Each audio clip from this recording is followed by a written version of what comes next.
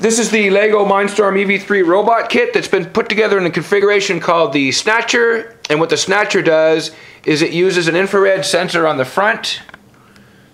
There, right there, with the eyes. It uses that to detect an infrared signal that's coming from a beacon that's been placed on the floor. The beacon is about 4 feet away.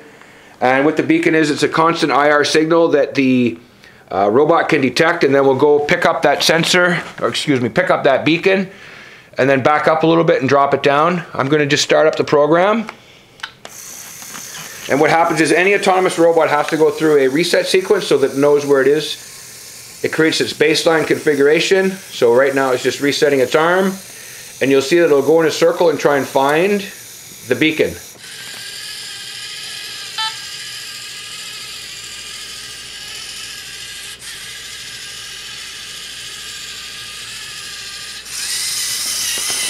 Right now it's trying to find the beacon. I will turn the beacon, ensure that it's on and pointing towards the robot. The robot is tracking the beacon. The beacon's still over here.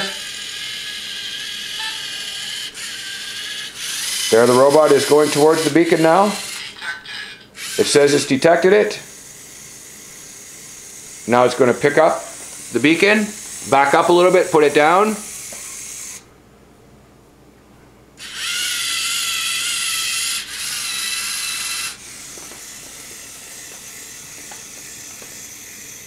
Sorry, it puts it down, then it backs up. So there you go.